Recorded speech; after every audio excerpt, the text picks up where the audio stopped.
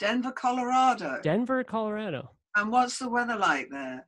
It's better today. We've had some really bad fires here, 4 forest fires. Really? Yeah, that's made the air virtually unbreathable for the last couple weeks going outside. Well, that's horrible. We've just had a lot of rain, but that's England for you. My dog's Yeah. trying to get in on the act. It's all right. Have you ever made it out this way? Like No, in your travels? No, I haven't been that far. Furthest into America I've been is Chicago. Okay. And then over to LA. And furthest south I've been is New Orleans. I've never been to New Orleans. I've never made it out there yet. New Orleans is gorgeous except for one thing. The humidity is absolutely horrendous. I could not believe it. I went there in May and it hits you like a wall. And the people who were hosting me, because I was there to give a talk, they said, God, if you think this bad, come back in July. I don't think I could tolerate humidity. We're really not used to it here in Britain. I'd find that. I don't mind dry heat, any amount of dry heat, but sure, same. Yeah. It's very dry here. The weather here, it's a dry heat. We have virtually no humidity. Oh no, I've been to Texas. Texas. I went last year to the Southwest Edu Festival. Oh, in Austin. At Austin. Right? I didn't like Austin at all. Really? I've never been that far into Texas. I flew in and flew out, and I thought it was really boring. Everybody talks about it as a very charming place. Well, basically, I flew in, flew out, and spent the whole time in a concrete convention center. So, yeah. Oh, mind you, we did have a couple of very nice meals out in Austin. The food is great. Very much so, yeah.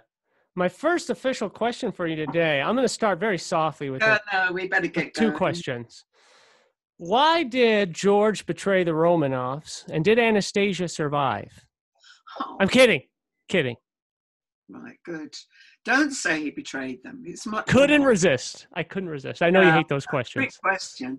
You know, every time until COVID hit, of course, every time I do a literary festival talk about the Romanovs, there are always 2 questions. Always. Right. Those are the first 2. Why did George betray them? And did Anastasia get away? It drives me nuts. So really my first question then is, when did you first fall in love with Russian culture and history? It happened in my teens, when I was about 15, when I was at girls' grammar school. And I fell in love with Anton Chekhov's short stories, but I also always loved Russian cinema from a very early time. And I remember struggling to read Dr. Zhivago when it first, came out in translation, and just fell in love with Russia, all things Russian. I loved Russian music, and it kind of, something in my psyche responded. How were you exposed to those things, like the movies and the music? Sorry? How were you exposed to those things, the music and the movies? Music, because I got the records, and I listened to the radio. I listened to the music a lot on BBC Radio 3. The films I got introduced to on television, because in the early days of Big Channel BBC 2, they used to regularly show a lot of foreign language international films with subtitles, and they used to do whole seasons of Russian films. So I fell in love with a lot of Russian movies that way. And of course, the one thing I really loved was the huge Russian War and Peace, which is about 7.5 hours long. Yeah. Sergei Bondarchuk's fantastic film, which was done in 1969, was it? Anyway, he used half the Russian army to recreate the battles with Napoleon, and that film just so captivated me. And I must have seen it about half a dozen times now. So I fell in love with Russian and all things Russian. I think it was because then, being the Cold War, Russia was so remote, so mysterious, so unknowable. And that fascinated me. So I was very lucky. I was given the chance to learn Russian at school. in the sixth form. And so I studied Russian at school and then went on and did it at university. It kind of surprises me a little bit that they offered it as a language that early on, especially at the height of the Cold War, right? Oh, that's exactly why. Because at the time, there was a growing demand for people to learn Russian. Indeed, when I came out at the end of sixth form, having got O-level and A-level Russian, people were saying, oh, is she going to go into the civil service, go into the Foreign Office, i.e. be a spy, or into GCHQ or somewhere like that? That was a time when there was a lot of Russian being taught in schools and in the universities. Now it's shrunk back to virtually nothing. So many schools have dropped Russian. So many universities have cut their Russian courses back to nothing. And the other thing, of course, is now, since the collapse of communism and everything, so many Russians have come here that, you know, and they all speak good English. So there isn't the same need anymore, I guess, for people to learn Russian. So what is it about the language that you so love? I love its musicality. It's very beautiful. It's a very difficult language to learn.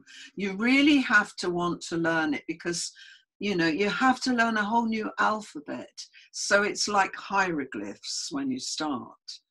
And my reading rate was very, very painfully slow.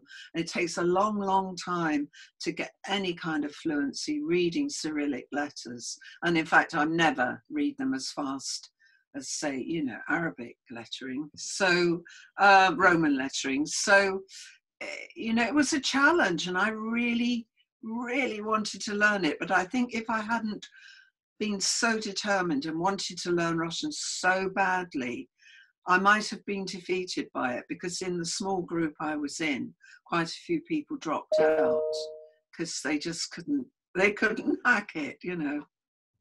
Yeah, for sure. So I study the language. I can't pretend to have any great degree of fluency. What advice do you give for people who are studying it? So where did you study it? Very informally. I moved to Ukraine in 2010, kind of on a whim, to be honest. Really? And yeah, I'd never studied Russian, never studied Ukrainian. I was working at a hotel here and was a manager of a very old 4-star hotel, and was on a fast track to a career in this industry. I graduated university and I never traveled abroad. And I was feeling like my life was kind of empty at the time, as I was working in a field where I made rich people's lives more comfortable than they already were. Yeah. So I wanted to go somewhere else. And it could have been China, could have been Korea, could have been anywhere. I tried Russia, but their visa requirements were more strict. And Ukraine didn't care. And so I went over there. Did you go down to Crimea while it was still part of Ukraine? My great regret is I didn't get a chance to do so. I'm so grateful I went. I'm sure. I went twice because I did a lecture cruise around the Black Sea. So I twice got to go to Ukraine. I got to go to Livadia, to the Romanov Palace there. I got to see Stalin's statue and went to the Sebastopol Museum. And I'm so grateful. But to go back to your question, the advice for anyone learning Russian is you've really got to want to learn it. It's as simple as that. Because it requires a huge amount of self-study and practice, and just the drudgery of getting to know the letters and getting your speed up with the reading. And I just think I just wanted to learn it so badly, I stuck at it.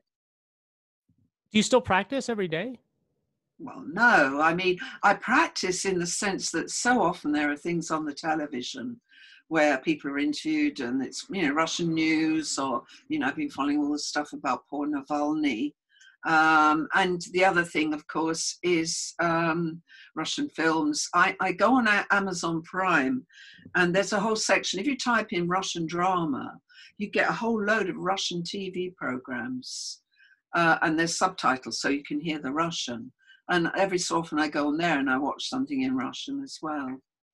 I find I cheat a lot, and I'm reading too much of the subtitles. I understand better if I just listen. If I just listen, I miss huge chunks of it because Russians speak so fast. Right. And listen, I mean, if I saw the words they were saying written down, I understand perfectly what they were saying. But because they speak so quickly, I just can't catch everything. But I have enjoyed watching stuff in Russian where I was surprised at how much I could understand. When did you first go there? Not for ages. Really? Not for a long, long time. Well, when I learned Russian, it was the Cold War. So first of all, getting to Russia was difficult. It was very restricted and also very expensive. I couldn't afford to go to Russia. And then when I was at university, eventually there was the option to go to Russia and go to Minsk, which is actually Belarusia, isn't it? And do a boring language course there for about 2 weeks, or opt to do a second Slavonic language and go on a 3-month exchange. And so I chose to do Bulgarian, and I went to Sofia University and had a great time in Bulgaria for 3 months, whereas the people who went to Minsk were absolutely miserable. They said they were watched the whole time. They went into local cafes and started chatting with other students, and the KGB came in and pretty much rounded them up. They said it was quite intimidating. So I'm very glad I had the experience of Bulgaria, but I do regret never seeing Soviet Russia, I must admit, having had that experience, because I actually didn't properly go until 1998, so after the collapse of communism. So where was the first place you went to? Was there a place that just felt like a pilgrimage spot that you had to go to? I mean, just Russia. All I have to do is just see the onion domes, hear those bells, go into a Russian Orthodox church, smell the incense, hear an Orthodox choir, and I just soak it up. I just love the atmosphere of Mother Russia. So the first trip I did with my eldest daughter, and I just about scraped the money to go because I was so desperate to see Russia. I did a voyage Jules Verne, river cruise from Moscow up the river Moskva, up onto the Svir River and across to St. Petersburg. And then we flew home from there, and I absolutely loved it. And we stopped off at quite a few lovely places en route. And I just completely adored every minute of it. Wow. So when you were young, when you were a little girl, did you grow up in a house where, history was talked about quite a lot?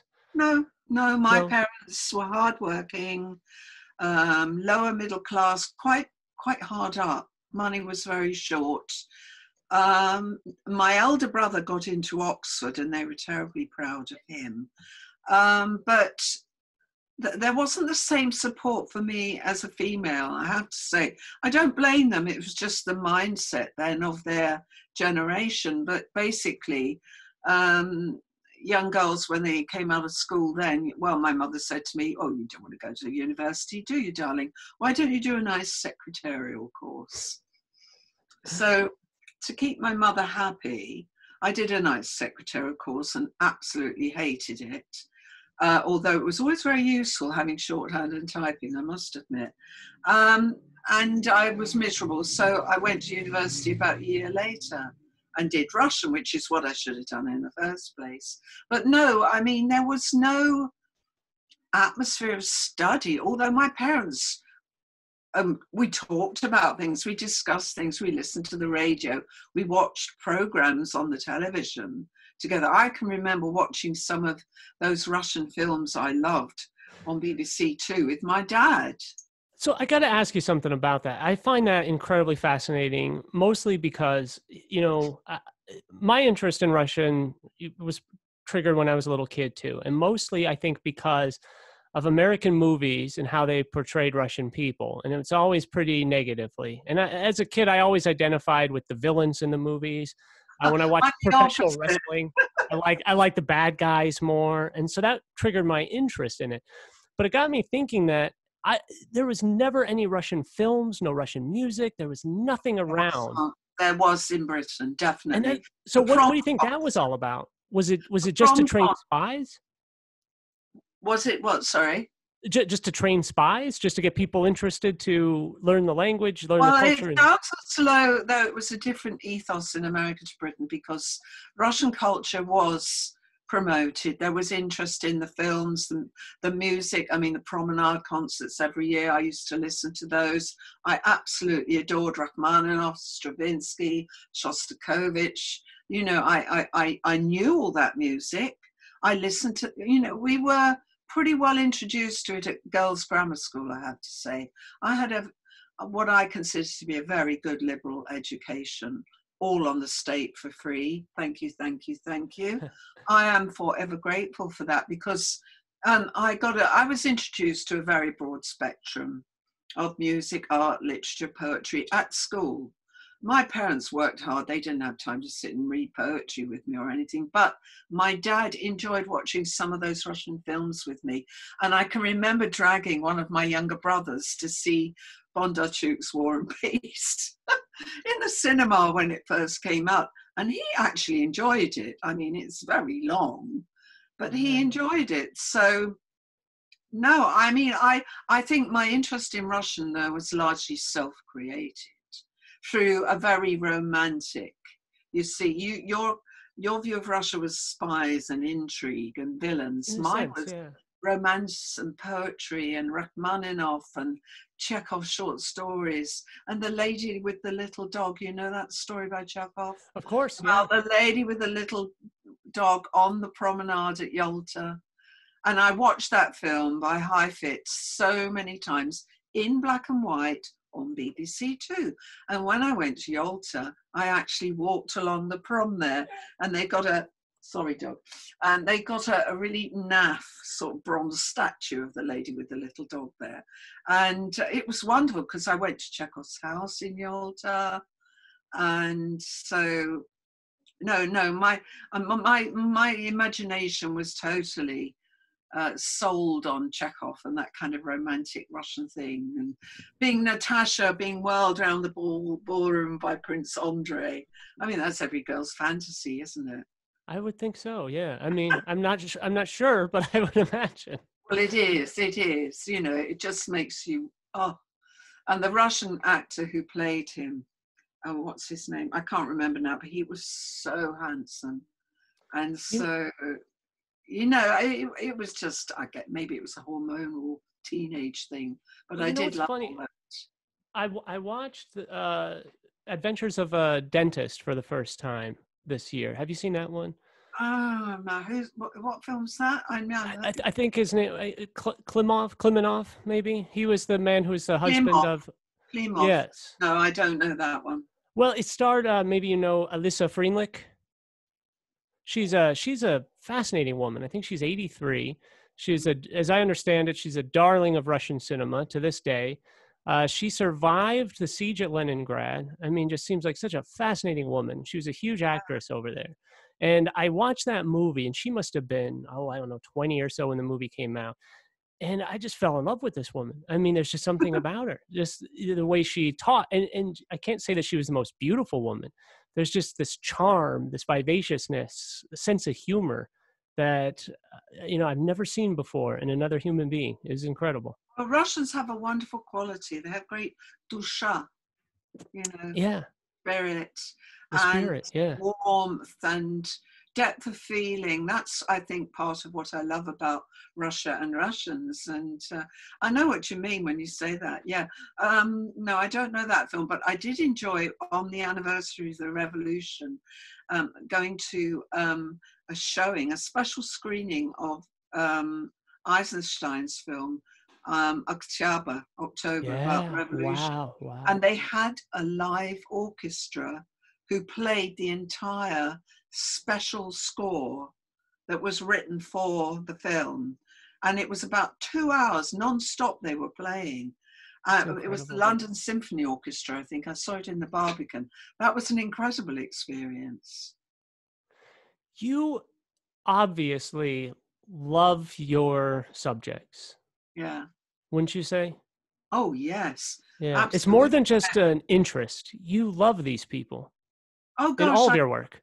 I become totally involved with all my subjects. And once the subject's in my head, I find a book is writing itself in my head. I wake up early with ideas. I live the subject. I'm constantly thinking when I walk the dog in the morning, oh, how am I going to deal with this issue in this chapter? What am I going to put in? What am I going to leave out? I constantly solve problems when I'm that hour in the morning when I walk the dog is great thinking time and preparation time. But I guess because I live alone, it's a very egocentric thing, really. It's the fact that I live alone, so I've got the time and the luxury of thinking about my work and probably doing more. I mean, spending more time at it than I would if I was married or in a relationship, because I tend to carry on. It's Saturday. I've been working Yeah. most Saturdays, most Sundays. If I'm not working, I'm reading or I'm doing things in my study. Or work associated things. So are you pretty disciplined about your subjects? What I mean by that is you've got a book, say, Caught in the Revolution, and there's so many different tangents that you could have gone down. I mean, so many people that you study that could be books of themselves. Do Oh, all of you?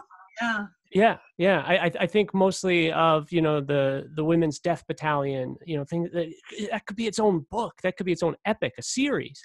Do Oh, you ever well, there get has tempted? been a Russian teleseries. I watched it. Yeah. And it didn't have subtitles, but I watched it. The trouble with Caught in the Revolution is that I had to have a good cross-section. And some people, of course, were much stronger than others, but I had to create a balance.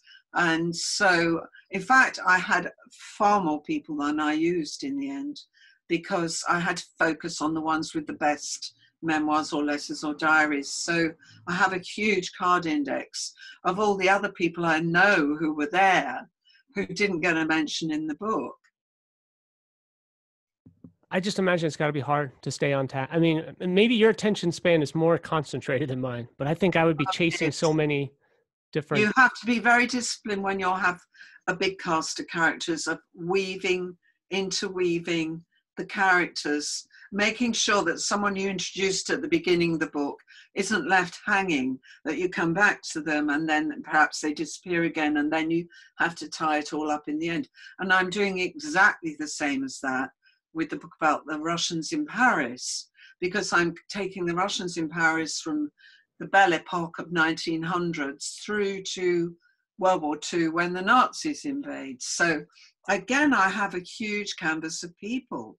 So that's what you're working on now.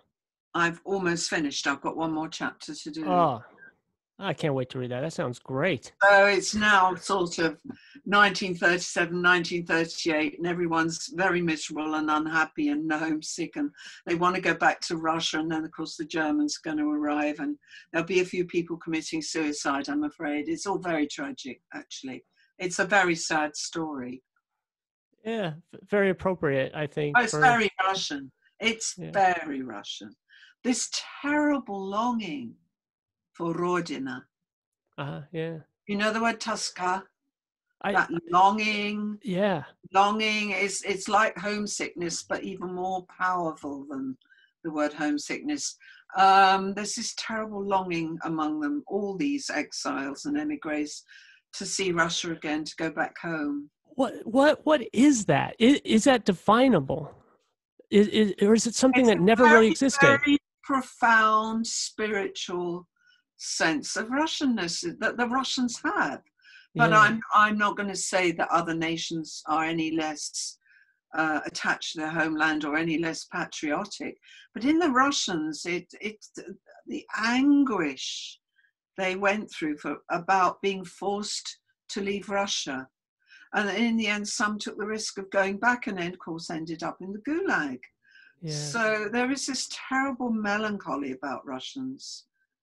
And so a lot of them did find it very hard and never really settled in Paris. They never really integrated. They kept their Russian, they lived in their Russian colony, they kept their Russian customs and their Russian shops, Right. and really they were quite a separate colony, and it was only their children and the next generations who began to assimilate. Let me ask you about a couple of the big people here. Lenin. Um, do you find Lenin an interesting person to Oh study and yes, write yes. about? The Well, reason why I ask it in that sense, because, I've read a lot about that guy, and he is no doubt one of the most important figures of the 20th century. And yeah. yet I find a lot of biographies about him. He just seems like such a boring person. You Well, know what I mean? Even as many travels as he had, it's always, and then he studied vigorously in a library. And it's all right. well, that's why I wrote my book Conspirator, because I knew right from the start you can't do a young Lenin like you can do a young Stalin, which Simon Right. Sieg, because Lenin isn't sexy. Stalin robbed Thank you. Yeah. banks. He had sex with underage girls. He had a string of women. Lenin was a monomaniac who was focused on the revolution at any price. He did have a secret sex life about which I've written Right. at the end of my book. But basically, I thought I want to write something about Lenin because he did interest and intrigue me. But I thought there is no way on God's earth I want to write a conventional biography of Lenin and plod through all the politics because it bores me rigid. But what did interest me was the period when he was constantly on the run, moving around Europe between 1900, when he was released from exile in Siberia, to 1917, April 1917, when he went back to Russia on the sealed train. And I was really interested in how he lived and the mundanities. What did he do for money? What did he eat? What kind of flats and accommodation? Excuse me, I've got hiccups. What kind of accommodation did he and Nadia live in? And the other thing, of course, that's quite interesting is that they traipse around with mother all the time, or rather her mother. Yeah. He had mother-in-law living with him most of the time. And, he was always in meetings, and when he wasn't in meetings, he was in the library. And occasionally he went to a brothel. I'm quite convinced of that, which is how he picked up syphilis and then ended up dying of neurosyphilis of the brain. Only, of course, the Soviets covered it all up. Anyway, so his life in exile actually is really interesting. I thought it was interesting. And I wrote as lively and interesting an account of that as I could. But I would never have wanted to go beyond that into the heavy-duty Soviet politics. You came under a little bit of fire, didn't you, for postulating that he died of syphilis? No, not No, really. Maybe Wikipedia was wrong. I didn't say it categorically. I argued that it looked, from what evidence I'd been able to find, and I talked to quite a few people who had the same feeling as well. And I spoke to a medical specialist who got it from the horse's mouth, from Soviet doctors in East Germany when he was a cancer specialist, and he worked in a big clinic in East Germany where he met some of the Soviet doctors who came over, and they told him it was. So Lenin knew what? That he had it? I don't know. I mean, there's no source material on it. Gotcha. Anything about his medical history was suppressed, except I do know the other thing. I mean, there are things in an article I wrote, but the other thing was that when he died, the doctors were all told, his Kremlin doctors were all told on pain of death, you mustn't reveal this. And I think there's a very strong argument for neurosyphilis. Did he care about people at all? No. Not at all. Human beings were lab rats to Lenin. They were all part of his great big socialist experiment. All that he cared about was the revolution, achieving the revolution at any price. He was a theorist, a cold-blooded theorist. And although he was not without human empathy and sympathy, for example, he loved his mum. His mother was the only person who ever received an affectionate letter from him. He liked little children and he loved cats. But but no, he wasn't an empathic person, not at all. He was ruthless. He was as cruel and amoral as Trotsky and Stalin. The trouble is, people tended, and probably still do, to present him as being the good guy of the revolution. No, Lenin wasn't as bad as Stalin. He wasn't as brutal as Stalin. Well, I think Lenin could be equally ruthless. But he was basically the ideas man, the theorist. Trotsky was the firebrand, the public orator. And Stalin was the dogged backroom boy who signed off the lists for people to get murdered and be executed, So I think it's always just surprised me, that, communism by itself seems to have such lofty ideals about humanity and human dignity. And for it to be, first tried out in an official form by people who seem to have no real empathy for human beings is a little shocking. Well, the trouble with communism is it's an abstract utopian ideal that is impossible to impose and live in practice, because you can't impose that kind of rigid ideology on human beings. Look what happens. It becomes hideous and oppressive. I mean, look at communism in China. Look at the oppression of people, the indoctrination, the brainwashing. Look at communism under Pol Pot. Communism at the height of the Cold War in Soviet Russia, when people, for the slightest infringement of political thinking, would get taken off to the gulag and shot. I think it's an impossible concept that you cannot impose on human beings. Certainly, yeah. I mean, and you can make so many arguments that none of those really represent the true utopian ideas of Karl Marx, right? Well, so I ask about that because I guess I feel like in the case of China, but in the case of course, the Soviet Union, more in your expertise, is all about these people's desire for power and aggrandizement, self-aggrandizement. Is that all it is for them? The Stalins, the Lenins? Personality. Look at the cult of the personality in not just for the one that Stalin created posthumously for Lenin. That was the beginning of it, but then it becomes absurdly inflated under Stalin, doesn't it? This fanatical worship, almost akin to Kim Jong-what's-it in North Korea, this slavish adulation of Stalin. You've seen that footage of appearances and conferences where they all start clapping and everyone's afraid to be the first to stop. Yeah.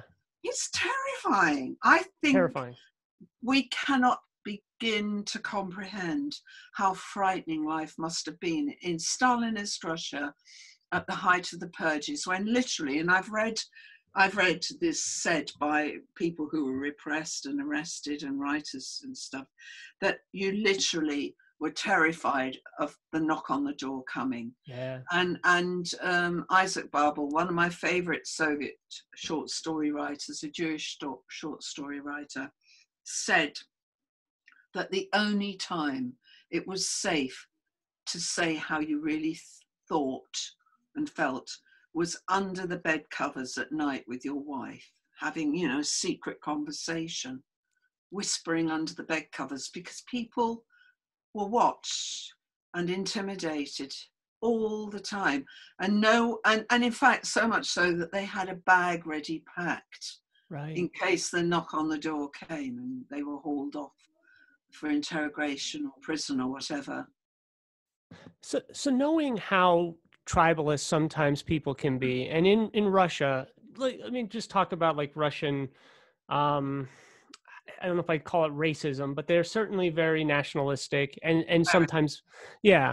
I always found it a little bit too, I'm afraid. Very much so. And dare I say, anti-Semitic? Yes, that's very. I mean, I still have friends living over there. You must have seen it in Ukraine. Oh, absolutely. I lived in Dnipropetrovsk, which has a huge Jewish population. I'm told one of the biggest outside of Israel in terms of just per capita number of Jewish people living there. Mm. And yeah, it's just so, I've never heard so many anti-Semitic comments so It's brazenly endemic. spoken. You know, it's this Yeah. curious thing, because having studied Imperial Russia, anti-Semitism was absolutely embedded in the Romanovs, in the Tsars. It was endemic in the aristocracy. In fact, if you look at our aristocracy between the wars, the interwar years, all the aristocracies of Europe, you know, that those early 30s when they flirted with Hitler and National Socialism, there was a nasty strain of anti-Semitism running through the upper classes, but particularly, I hate to say it, in the Russian aristocracy. So with Stalin, I think one of the things that have always puzzled me is how this, what I can only imagine, he would have been viewed as somewhat of a bumpkin, a Georgian backwards He was a type of guy.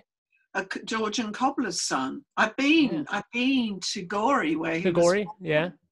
Yes, I went when they still had the huge Stalin statue in the square. They pulled it down after the Chechen War, and I had my photo taken sitting at Stalin's feet. Wow. And I went to the Stalin Museum, which was deserted, and was taken round by a very bemused guide. And they were so poor that they would put the light on in each room as we went round. They didn't have them all on all the time. So I saw the little hovel he was born in. This is going to sound like a strange way to ask this question then, but with all this working against him, you know, what was the secret of his success? He had charisma. It's hard to tell. You know, looking at, you know, like, look at a speech of Hitler, you know, this guy had charisma. You look at a speech of Stalin, you think, what's the appeal? Oh no, he had, I can't explain it, but he had a certain charisma. And an inscrutability. I mean, Hitler was a sort of neurotic firebrand and shrieking and, you know, fulminating. Stalin was like a panther. He was very reserved, very contained, enigmatic, quite charismatic. And of course, people adored him and worshipped him for the wrong reasons. It was kind of a, you know, mental enslavement.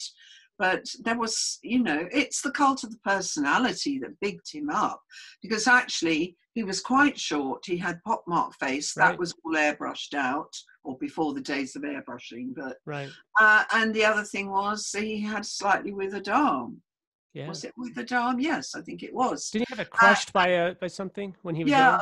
Yeah, I can't remember now. But anyway, he, you know, but of course all the massaging of photographic imagery became an art form in the Stalin period, when they airbrushed all these people out of pictures, like you know, not Kirov, who was the Yezhov, the head of secret police, and Bukharin. And as the people were bumped off and sent to the Gulag, you know, they'd be erased from the photographic records. So they became adept at massaging Stalin's image too. Yeah. And all these statues and busts and all the paraphernalia and parades, you know, this great cult was created around him, which is, excuse me, hiccup skin. No. Which is why, of course, when he died, it's like when Kim Jong-il or Kim Il-sung? When his father died. Yeah, Kim Jong-il were weeping and wailing and practically killing themselves on the streets. Right. It's the same when Stalin died. People were, you know, distraught. Yeah. And then you get this weird, perverse nostalgia for him. That's the other thing that it was better under Stalin because at least we had electricity and jobs. And now, you know, under the communists, we had that. But now it's all gone belly up. Well, yeah, arguably, nobody was victimized more by Stalin than the Ukrainians. And I was baffled by how he's revered in certain parts of Ukraine. You know, they sell refrigerator magnets with his picture on it. them. He starved Yeah. them, the great famines of the early 30s, when he took all their grain and sold it for export, and millions starved. Yeah. I mean, how do you explain this love for him then? I When can't. You'd have I to can't either. you'd have to ask a North Korean why they adore or worship that little fat boy who's grotesque. I think there's something different when you're still caught up in that regime because you're still very much under the spell of that propaganda, right? But now that Stalin is gone, communism's collapsed, all this information, Yeah, but how do they? people are still nostalgic about Stalin. I think one of the Yeah. major reasons, the Great Patriotic War, The Great because Patriotic the War. heroism of World War II, they came through that. Yeah. But really, I think it's for kind of more economic reasons. You know, under the communists, under Stalin, they had a cradle to grave economy. You were born, you went to kindergarten, you went to school, you were given a job, you were given a horrible little flat, but you nevertheless had a flat. Yeah. You got your food coupons or whatever. When you died, you know, you were buried. Oh no, you got your pension and then you died. Life was orderly, organized and mapped out for people. And once communism collapsed, all that went. People didn't get the pensions paid regularly anymore. The homes they lived in were neglected and became more and more run down. And everything, the whole infrastructure went. And they felt less secure. And I can remember little old ladies when we were on the Svir River and stopped just before getting into St. Petersburg on the cruise that I did. Little old ladies standing with a jar of mushrooms or cranberries or a few potatoes from their garden trying to sell them. And I said, what's happening? What? They said, we haven't had our pensions for months. And these people were practically starving. And this was after the collapse of communism. Right. Oh, yeah. I don't know. I just don't. Yeah, that's heavy. It's heavy stuff. Yeah. Mm-hmm. You know.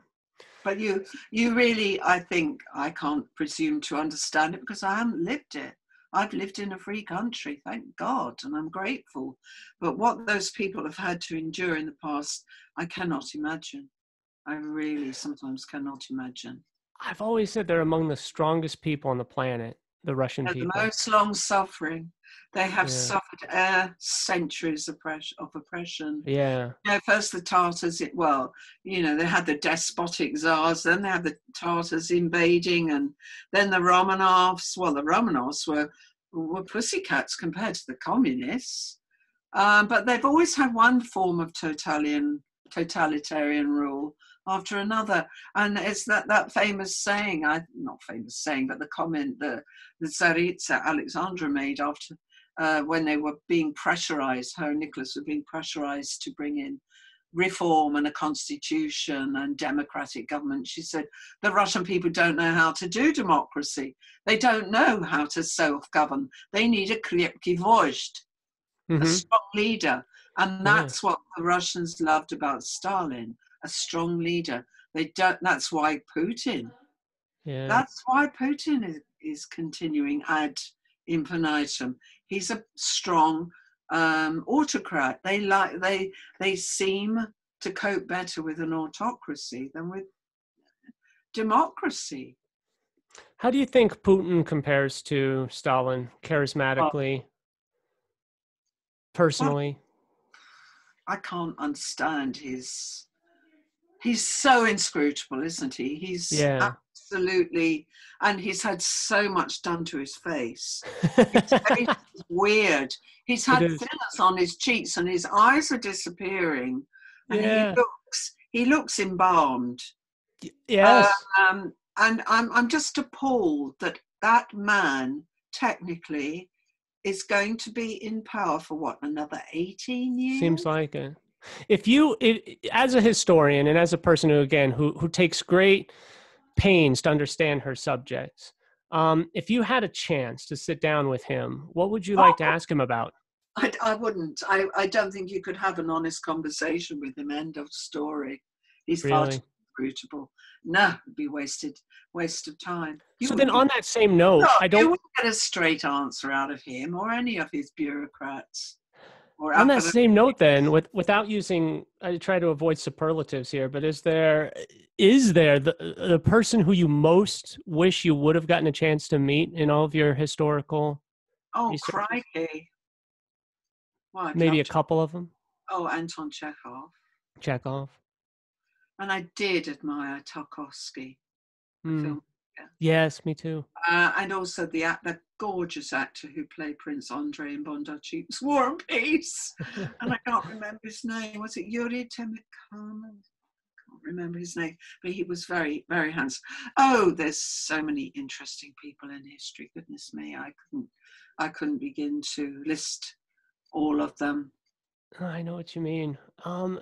So I wouldn't be And talking to. anyway, I think, oh gosh, they have these things where they say, what 6 people from history would you invite to a dinner party? Exactly. Yeah.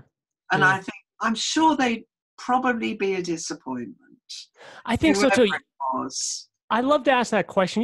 I don't know, maybe you wouldn't be surprised, but how often Hitler comes up when you ask people that?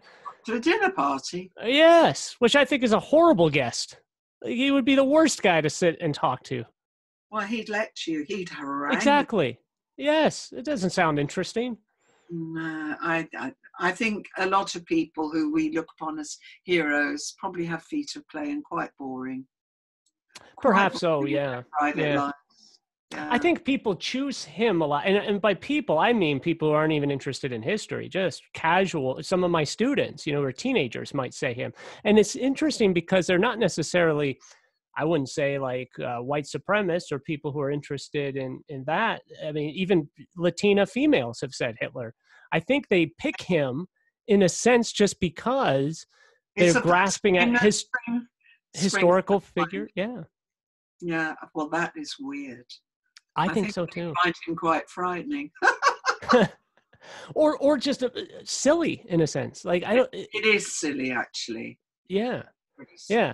I think between the two, I'd rather have dinner with Stalin. He just seemed like a more interesting guy and a better conversationalist. Well, yeah, you probably get drunk with. Well, I don't know. Stalin was always very clever about drinking. He used to get all the Politburo out to his dacha, Yeah, uh, and make them all get drunk and be entertained by them making complete prats of themselves. yeah.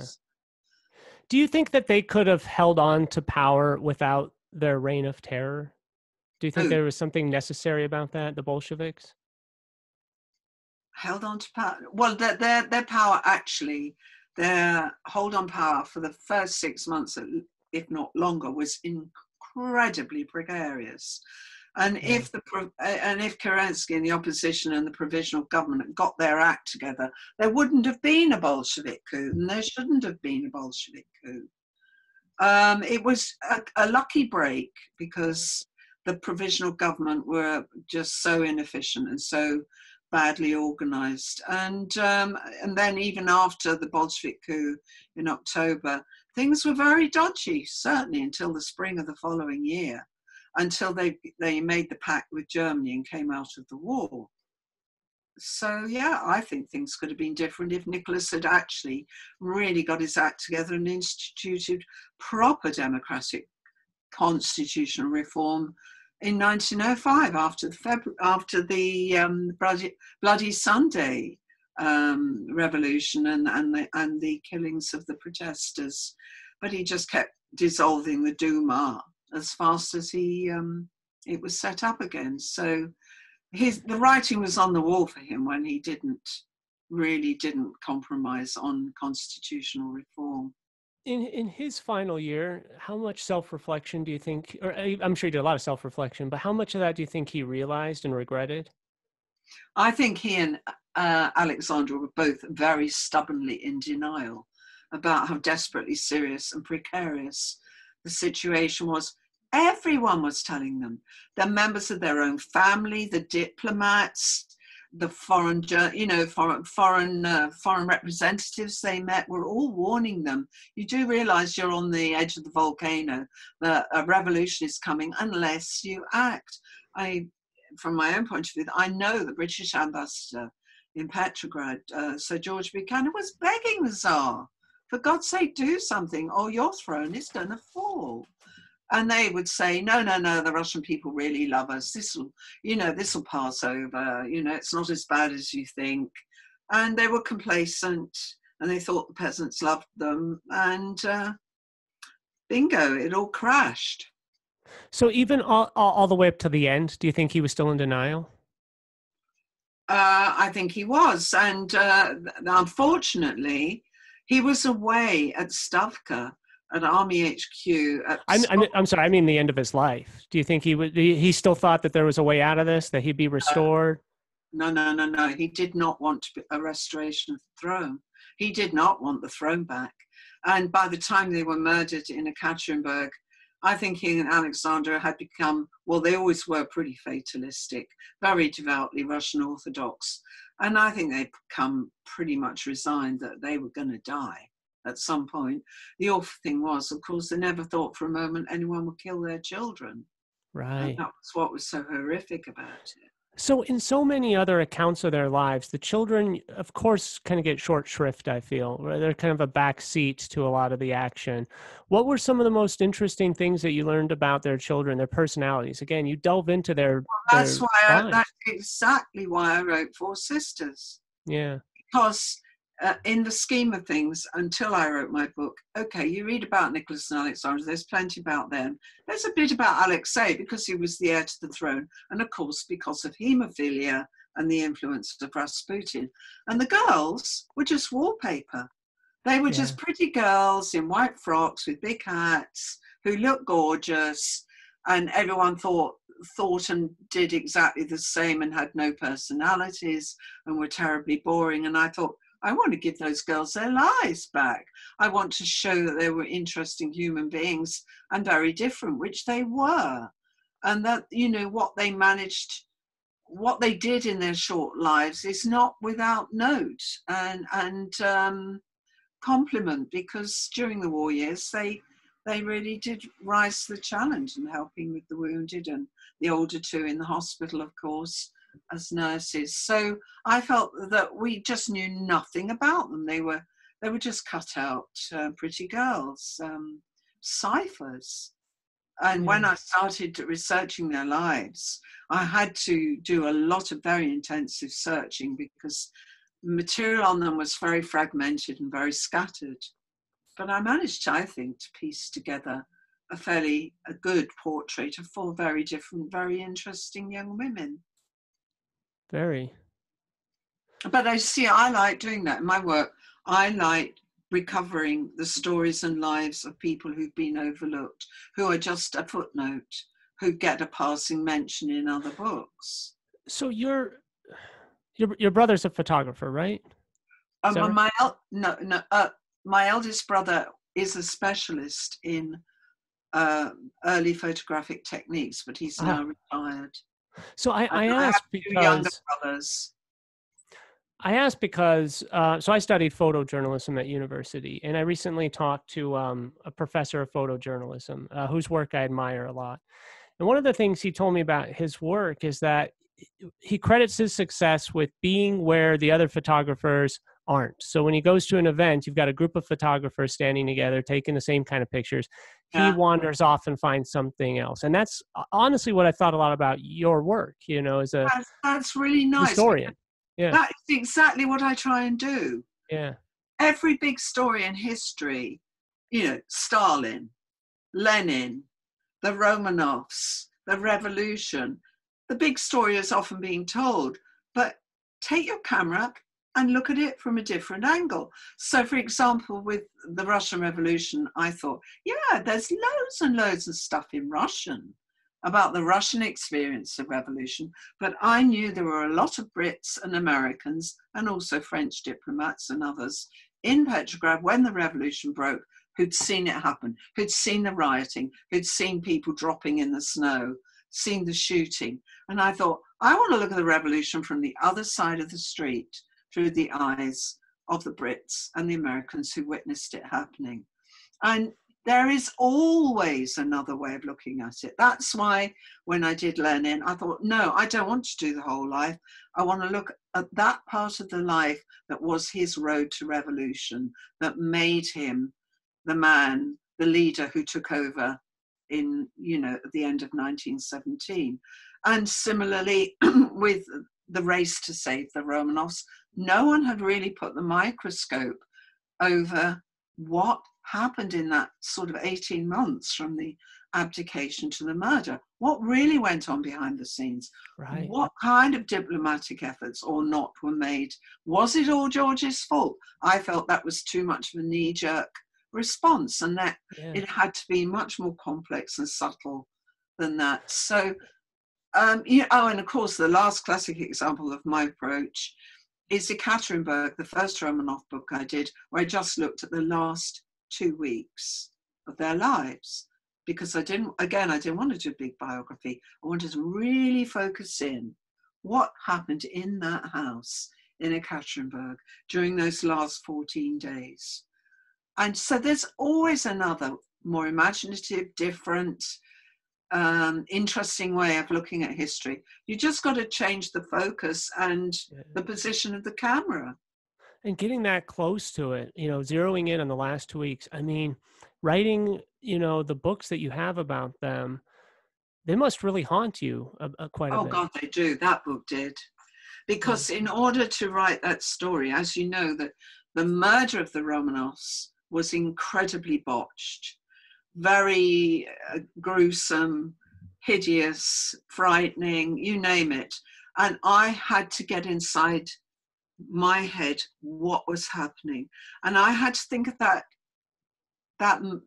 20 minutes from different points of view. So I had to write a very layered chapter. First of all, I wrote what I thought was the best account of what happened, just putting the pieces in position.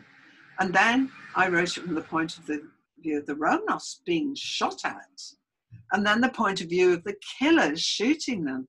And in the end, I went and talked to a ballistics expert, a forensics expert witness, about what happens to people's bodies when you fire at them at a close range in a small room. Sorry about the dog. And without that explanation of the forensics, I could never have really comprehended what was going on. Shush! Sorry. Okay, no, apologies, dog. Shush! Oh, man. So, that was really interesting, because I spent 5 hours sitting in a little bistro with this expert witness. And he explained to me what happens to bodies when you shoot at them, and heads exploding, and you name it. It was very grisly, but I had to understand. Oh, wow. And one of the first myths he busted for me, which I already knew was a myth, was this stupid story that the bullets bounced off the girls because they'd sewn some of Alexandra's jewelry in their corsets. Well, they weren't corsets. They weren't boned corsets that acted like flak jackets. They were silk camisoles where they sewed perhaps rows of pearls, the odd diamond here and there. And as this guy explained to me, the first thing about that kind of jewelry is the bullets would not bounce off pearls. They would push the pearls into the body, or they would just shatter. Man. And but it was only after he told me all this that I could write a more honest account and scotch that myth, which is a joke. The bullets did not bounce off the girls. The killers were so inept, and there was so much chaos. There was acrid smoke. It was a dimly lit room, and people were running around screaming.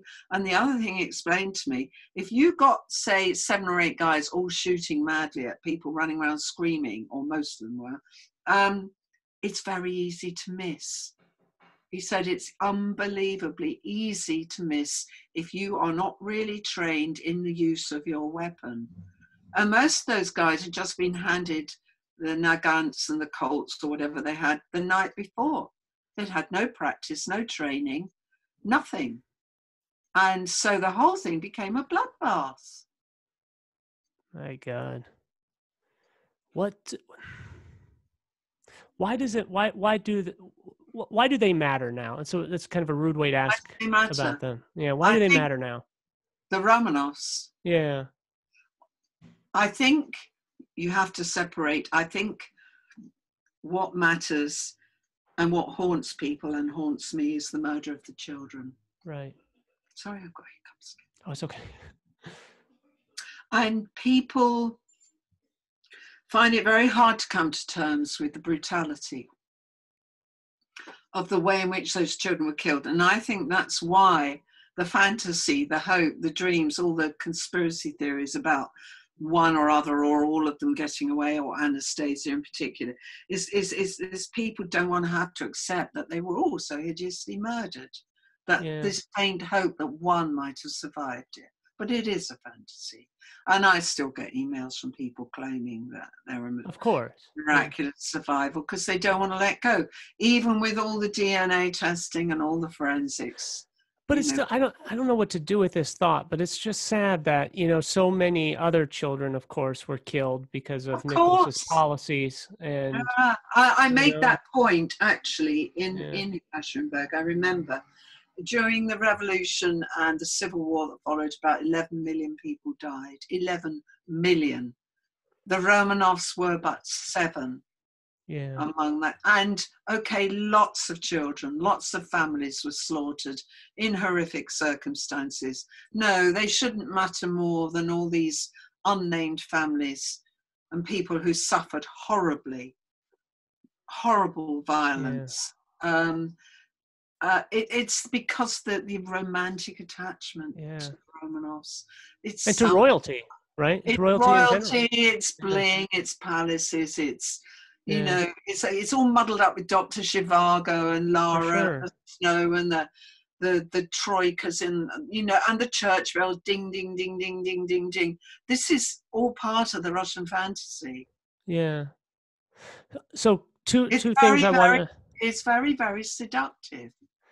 absolutely. There's two things I want to end on.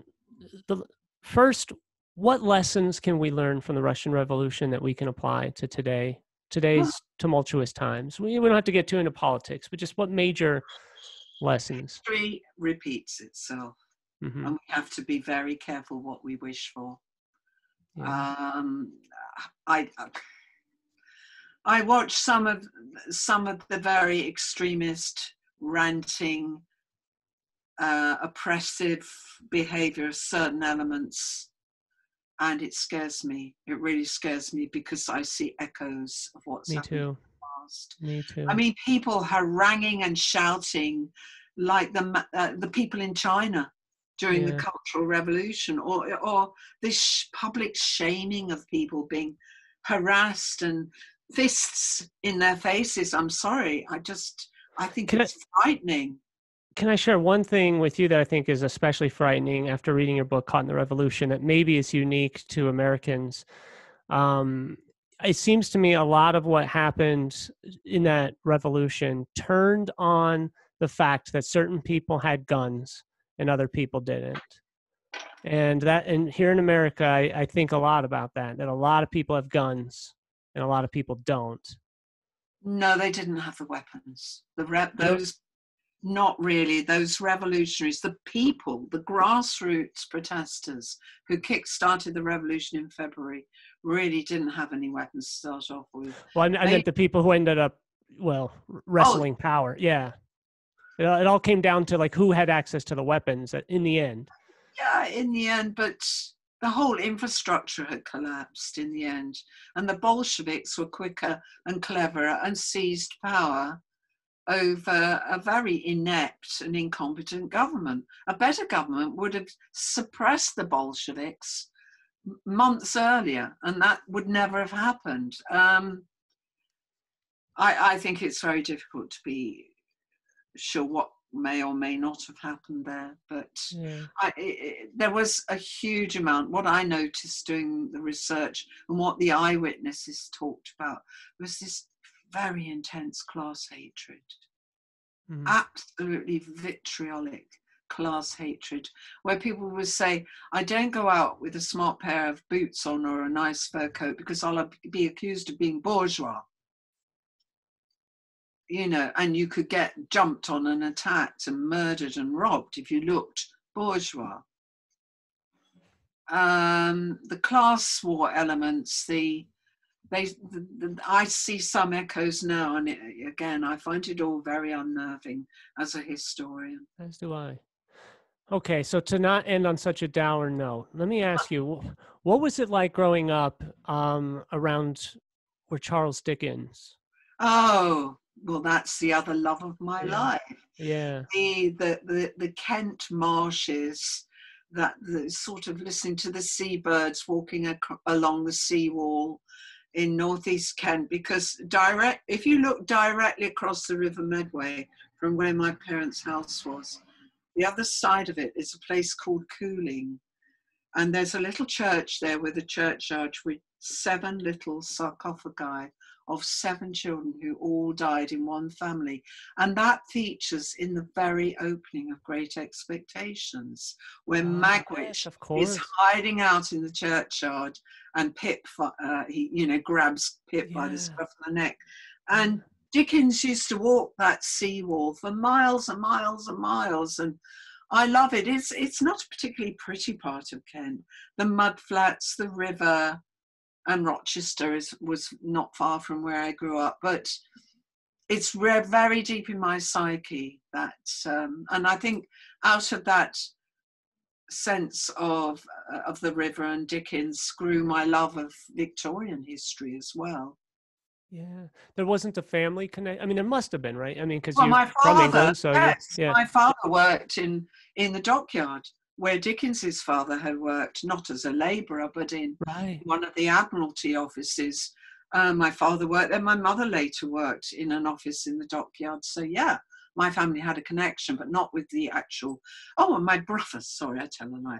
My youngest brother, one of my twin youngest brothers, was a shipwright and trained in the dockyard refitting subs where they built, Nelson's Navy.